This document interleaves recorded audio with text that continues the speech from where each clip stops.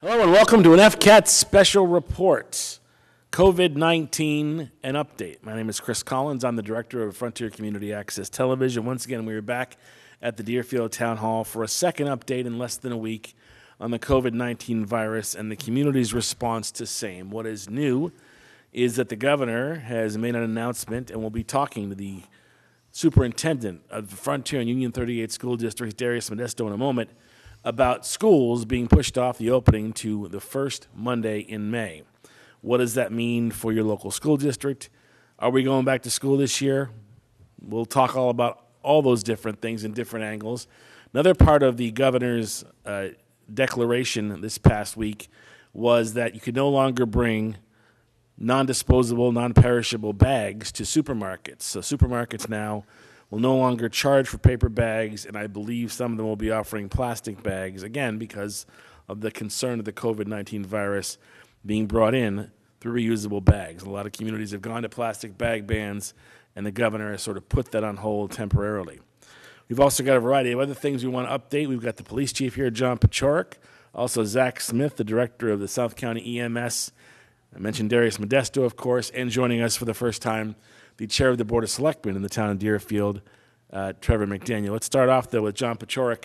So, John, give us an update. Where are we in terms of COVID-19? What's the police department's response? Any new information you have to offer? Thanks, Chris. Welcome, everybody. Right now, the police department is functioning as normal, as we would, despite COVID-19.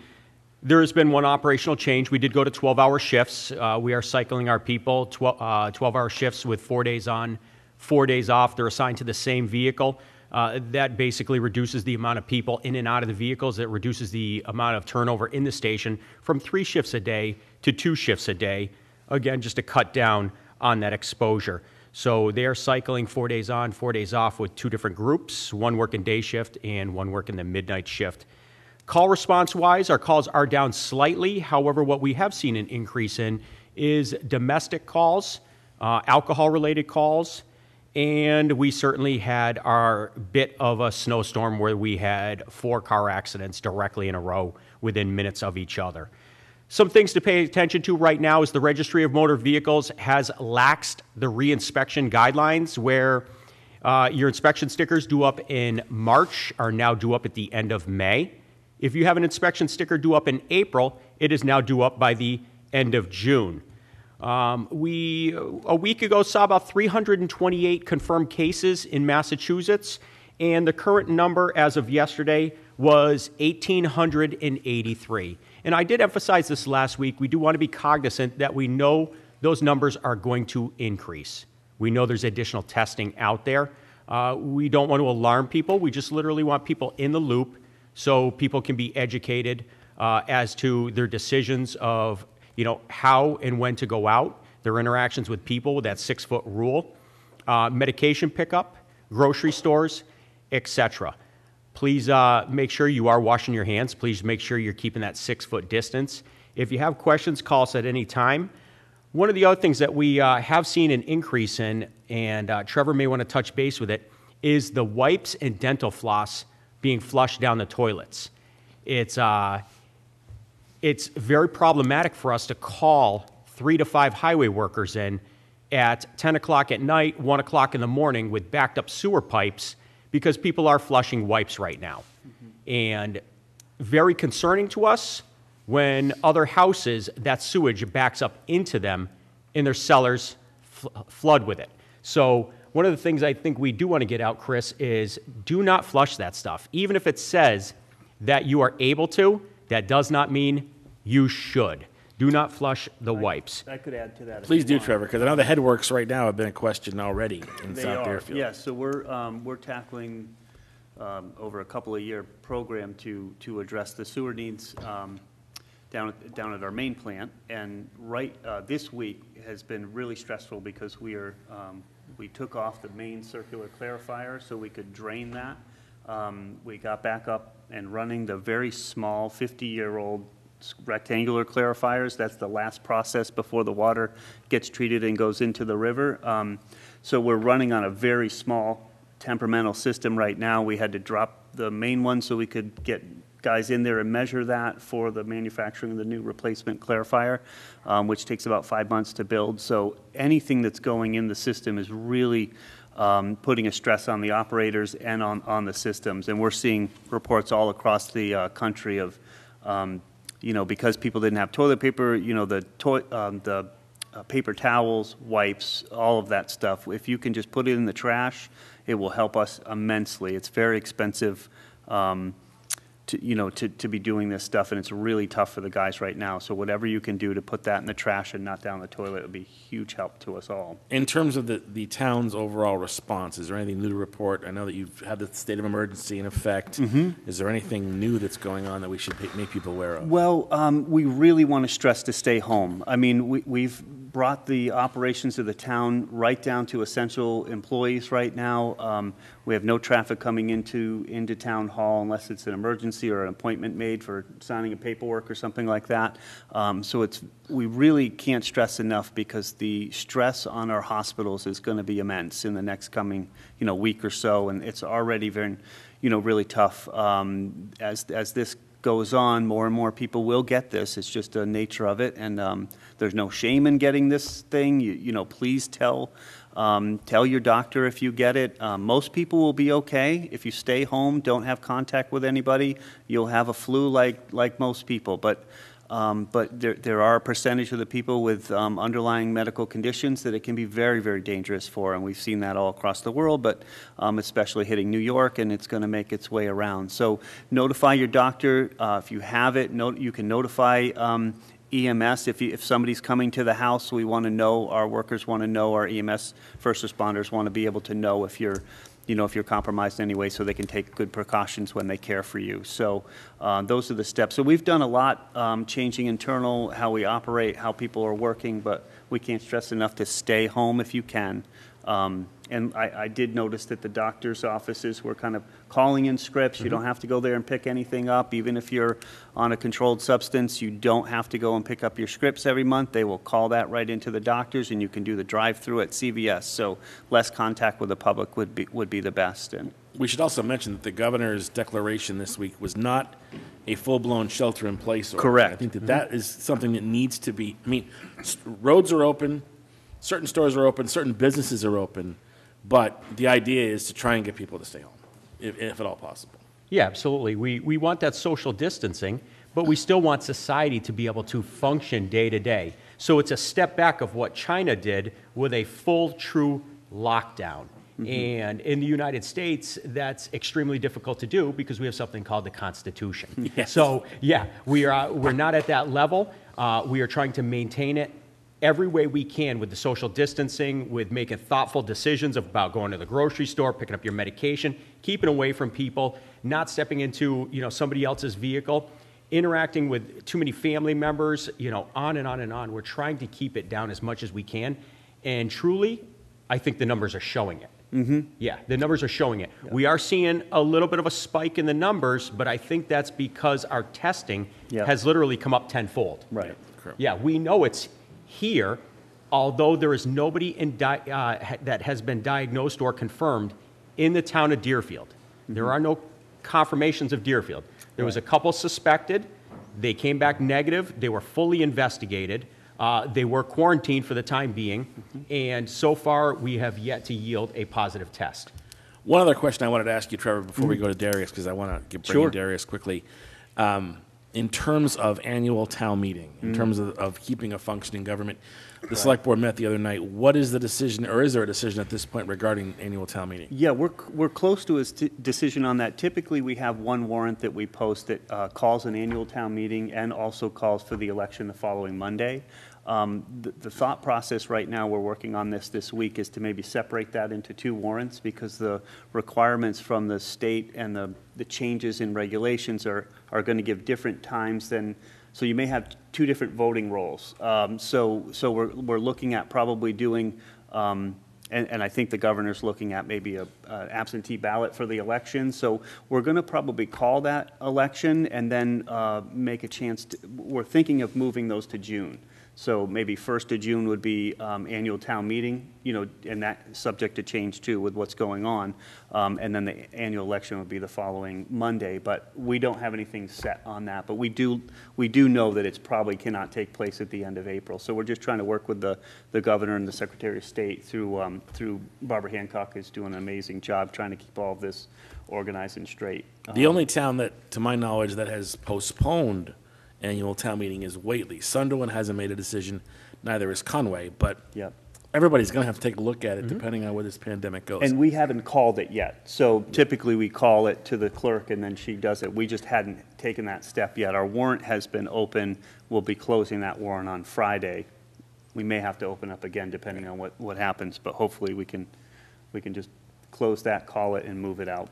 I was actually hoping that we would pick a beautiful June evening and Yeah. do it on the stands at the football Well, you know stadium what? at Frontier. Southwick that had may a be a special case. Right town outside. meeting outside, and it Yes. seemed to work. And Yep. not everybody was wild about it, but it seemed to work. And Keeps people maybe that's safe an and not idea. all in one room, so that might be safer. The other takeaway from the governor's message earlier this week, of course, was the push out to the start of school to the first Monday in May. And joining us for the first time on this panel is Darius Modesto, who is the superintendent of the Frontier Regional School District and Union 38. So Darius, unprecedented times, obviously difficult. You run a regional school district and you run 4 different elementary schools. So what can you tell us about the governor's decision to push the start of school off until May? And is it realistic to think that we're going to have school the rest of this year? Well, I don't know what's going to happen in May. In fact, if we go through the remainder of the school year, I think it's going to, as we're watching all the graphs and such, and whether or not new medicines are coming out or that kind of thing, of how we're going to treat patients, I think that'll be the big determining factor of when we go back. When we originally called the 2 week before the governor ended 3 weeks, I think the real question was, well, once we call it 2 weeks, how do we come back? And that's going to be the big question. What is going to be the indicator to say it's now safe enough to return to business as normal, and a school is business as normal, bringing that many families together, basically bringing the hub of the community back together, and that kind of thing. So I have no idea in the sense of is this going to continue or not. Are there any types of remote learning programs, or how are teachers interacting with students right now online? How's it working? So we got Frontier and Union 38 got ahead of this right from the start.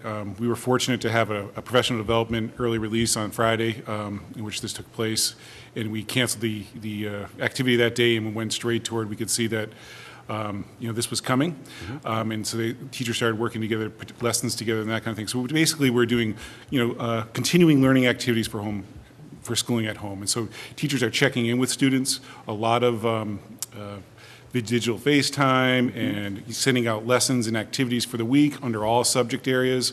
And as what happened yesterday with the governor and the extension of it, we kind of put in this plan that was going to get us through basically 2 weeks, because the first week it took us a couple days to roll it out. We did some snow days, because we had some snow days where the governor said you had to go to the 185th day, which I think is like June 16th or 18th. And so we were like, let's do some snow days where we can get this all in place. We kind of rolled it out last Wednesday. Mm-hmm. The feedback has been tremendous. I mean, the teachers are communicating with parents and students, being supportive. Yep. Our first the important thing we want to do is just make connections. The isolation that, it's not supposed to be, so it's supposed to be social distancing, not isolation.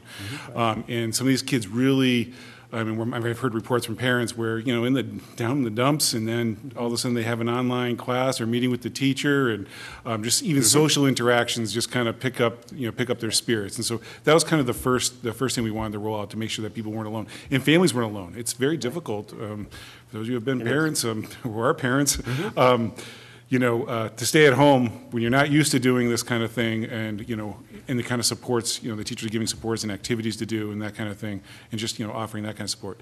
So that was kind of the first rollout, and then the next rollout was to start doing some kind of regular activity, in both online and offline. A lot of people are going straight to e-learning. Well, we don't have the full capacity, especially what does younger e-learning look like. There's a lot of professional development that has to happen to be very successful at that. However, we can do things that are online and offline, and so that's what the teachers are kind of feeling out. It's a learning process. They're seeing what's working, what's not. However, the governor now extending this now till May. We were in. They just left a telephone conference call with all the special education teachers, because we're going to have to step up our game even more. And we are far ahead of other districts in the state of Massachusetts. A lot of districts didn't really know what to do. We are a little bit smaller, so we're not like a barge that we have to move kind of thing. We were able, and I got to tell you, we have fantastic staff that just from the beginning said, this is what our role is. We're educators. What can we do? Well, we can support students. We can support families. That's what we do. And so we kind of got that kind of rolled out. So we're going to be continuing that through this 5 weeks. There's going to be some changes at the secondary, because now you start talking about, after this 3-week thing, you're talking about, okay, what about credits? What about graduation? What about, building a transcript for colleges? And that's being digested right as we speak right now. And that's the unfortunate part about the governor's announcement, is that we kind of saw it, that an extension was coming, but we were caught off guard. So, But do you not have to get the school year in before June 30th because of the fiscal year? Correct. Yeah. Correct. So we will not be going beyond June 30th. And right now, because of contractual issues and that kind of thing, the school committee can extend beyond the 185th day, but the state does not. So, Eastern Mass doesn't allow for these 5 snow days. They don't use them as much, so they go a little bit later with the 5 snow days. So you had that 5 snow days on, we usually, we put 5 snow days on, we know we're going to have about 7. Mm-hmm. And so we kind of really predict that maybe the 7th day gets us into the mid-20s, where Eastern Mass, their 5th snow day puts them in the mid-20s, the high 20s. So they're really already talking about going to the end of the month. So you'll hear in the press that the schools are going to the end of the month, and it actually confused us at one point, because the commissioner said, well, school will go to the end of June, and we're like, well, how are we going to compensate? That's going to be a budget constraint, because after the 185th day, how are we paying those people? No, he was going off of Eastern Mass, which is, obviously the majority of it. How typical is that? Yeah, really good. So, in terms of DESE, Department of Elementary and Secondary Education, I know that they have time and learning requirements. There are certain mandates that are in place. Are they going to give you any rhythm on that? Are they going to waive any of those? Yeah, so they're waiving it as fast as they're. To give the credit, not the credit, but the credit to the situation they're in. They're reacting to the ever-changing environment. The first question was, what's going to happen to MCAS? And what are we going to do about students who have to take the test in order to graduate? We don't have a lot of cases of that happening, but in some of the other districts where they have that issue, is like it's MCAS required to graduate. Well, that's a federal mandate out of No Child Left Behind, where you have to have that kind of assessment in place. So they had to appeal to the federal government to create a waiver not to do the MCAS testing. So all these, like, what you think is very simple, like just say no to it, is actually has, and then how long are we going to be out? And so I think you're going to see MCAS disappear. They're already putting in the motion to do that. So those kind of requirements for graduation this year, I'm sure they'll put in some sort of stipulation on that.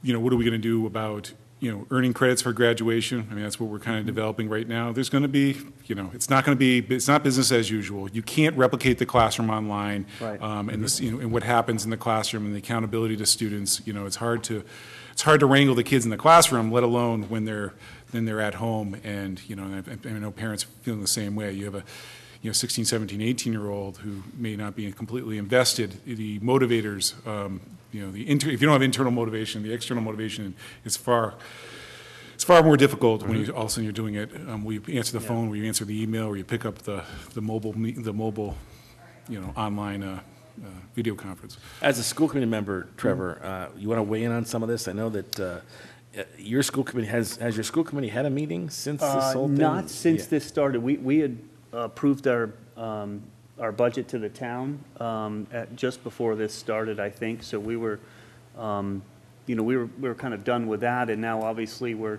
looking back at that because revenues aren't coming in. We're really concerned about revenues for next year. So I do foresee probably a meeting we'll have to have, but we're doing them all virtually now. And I can't commend Darius's leadership enough. He and his team are doing an amazing job with unprecedented challenges.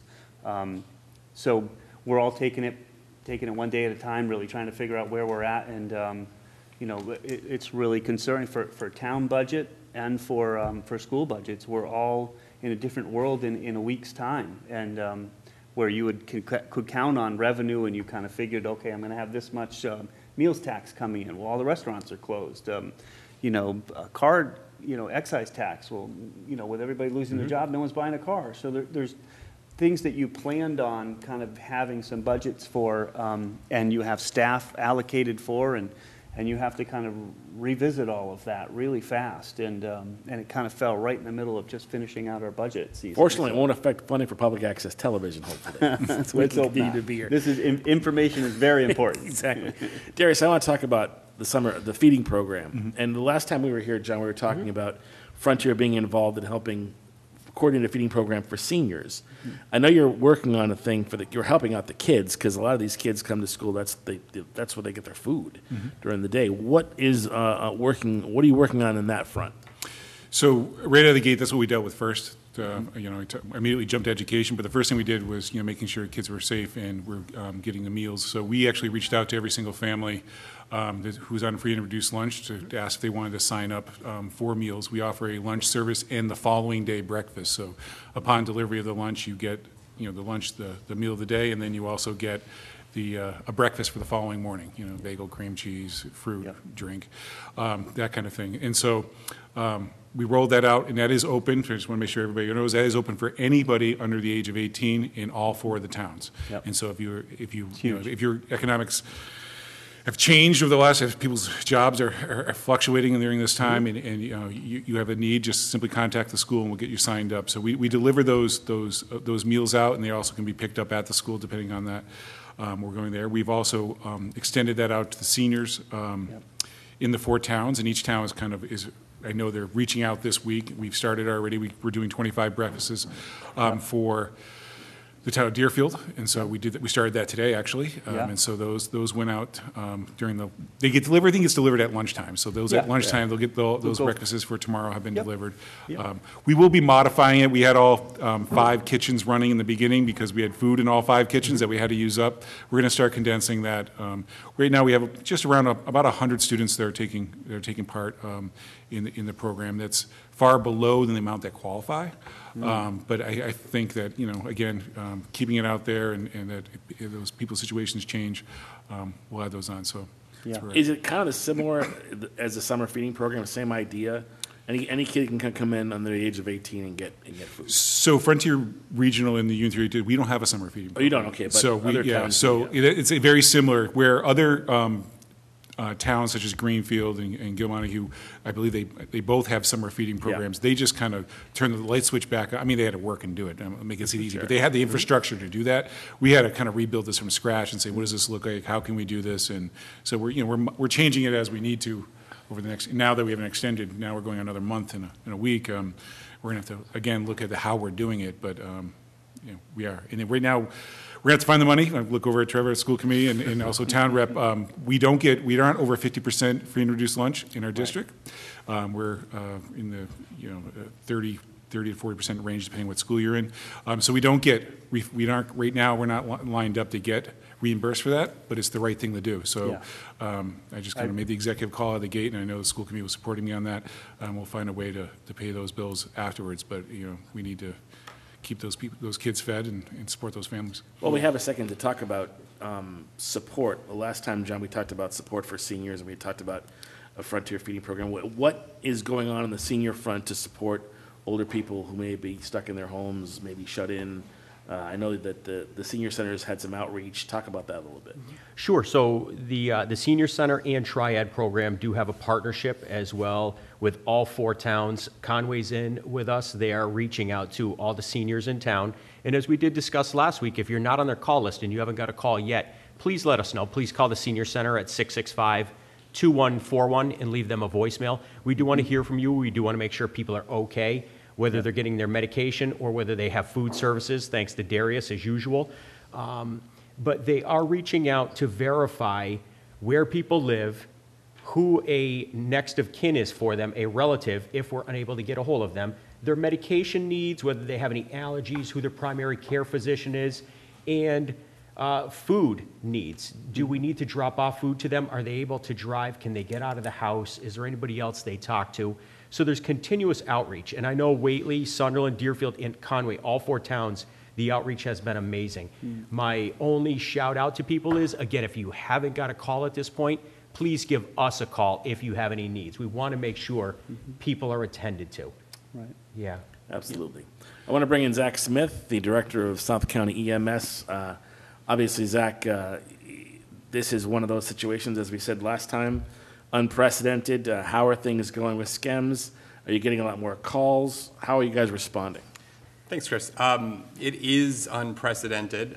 We are open for business. We're still responding to calls. How should I start, really, right? I mean, this is kind of our big game here. We are seeing a decrease in calls, and I think that's partially due because we're doing this public outpour, asking people only to call 911 if they have a true emergency. And I said that before, and I think that goes to kind of reiterate and frame what COVID is, and that I was on the phone with the director of the Office of Emergency Medical Services just this afternoon, and he really pointed out that soon, because we're testing more people and it's been in the community longer, to quote him, he said, soon everyone will have a friend or a loved one who has the virus. Yep. And that's not to be alarmist, that's not to be scary. The point is that we should expect to see these numbers tick up, and for the vast majority of us, we could get sick, but it won't be an emergency. And to reiterate what I said last time, and it still holds true, if you start to feel symptoms, you reach out to your primary care. And if they're mild to even moderate, they'll probably tell you just to stay home and drink lots of fluids and wash your hands and things like that.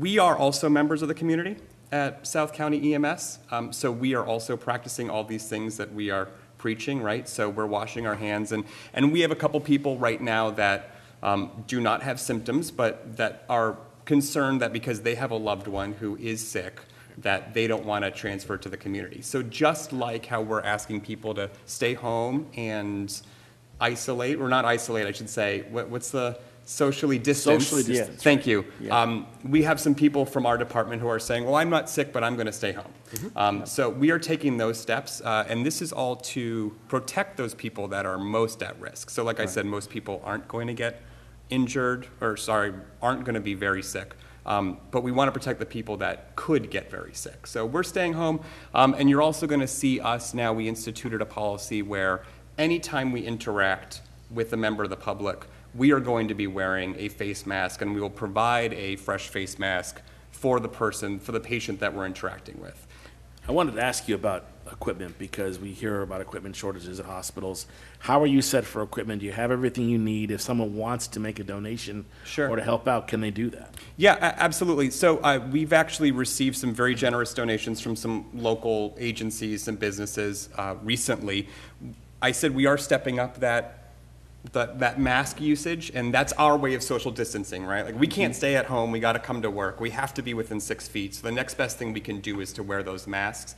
Those generous donations will likely get us through, at least for the foreseeable future. We have channels through the Massachusetts Emergency Management Agency, the Department of Public Health, to restock these items, and right now there are other communities that are in more dire need. So they are getting those stores, and I think we're doing well now. If people have medical personal protective equipment that they don't see the need for, that they can't use, they're welcome to donate it. They can bring it right to our station. Our headquarters is at 88 Greenfield Road.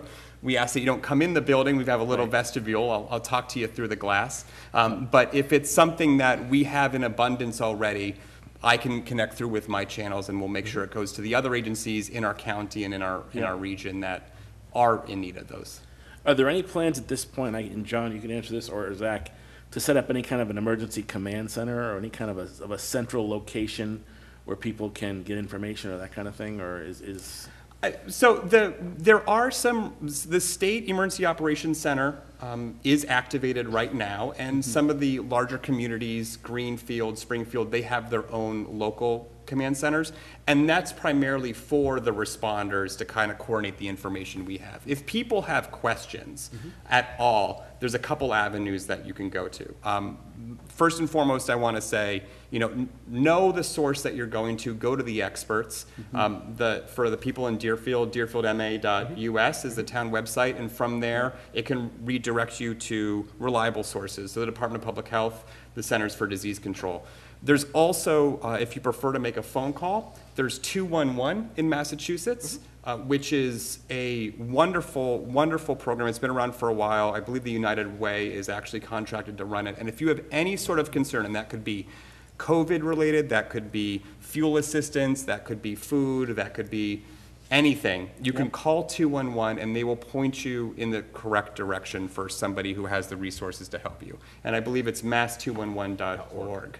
Also, if you prefer the website. So those would be the places where I would direct people. And there's also the mass.gov website, which has information as well on COVID-19. And, Absolutely. And it's really important, I think, in situations like this for people to get the information from official sources that are credible.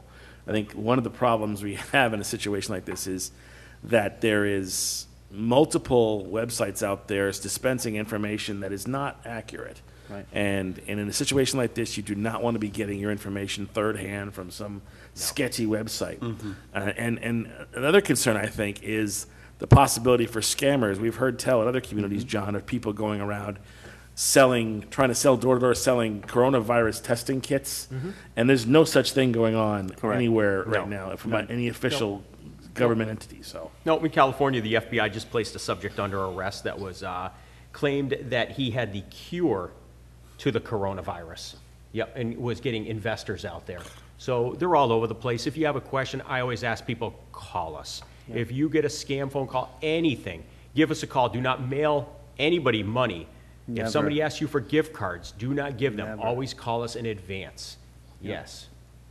So as of right now, the mass211.org was activated last week. As of last night, there was 17,454 calls to that number. So from the emergency management perspective, Chris, we always go down through our checklist, and we are very fortunate in South County to have amazing select boards, but I can't emphasize enough that Zach as the EMS chief is utterly amazing, and no flattery whatsoever, but we have an amazing superintendent of schools as well.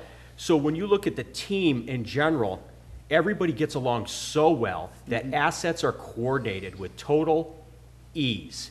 There's no personality in the mix. There's never an arrogance and aura about it. South County flows extremely well. Absolutely. And that's a credit, honestly, to everybody. But if you go to the CDC's website, if you go to the WHO's website, you will see there's all kinds of different response protocols out there. We are following the protocols. We are looking into every active case. We're investigating them. We're looking at their backdrop. We are following up with the testing kits. Zach is in the loop with everything with the Department of Public Health, whether it's a positive or a negative test result.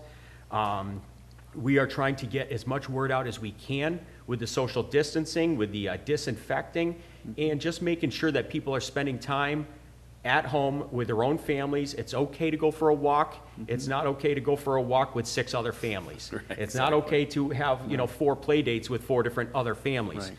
So, I do want to give a shout out to Darius because I did not know that teachers were going to be calling home, and my phone has been ringing every other day from Ian and Allie's teachers. Yep. And both of them have been amazing. They have been great. Teachers have been great. For me just to sit here and pass over the schools and not say anything, I think would be just wrong. No. So Miss Andrews and Miss Cavarini at the Deerfield Elementary School have been on the phone with my kids near every day doing online learning, and they've been utterly amazing. Yeah. So I think we are in great shape. Again, I would caution people in South County, you're going to see the numbers go up.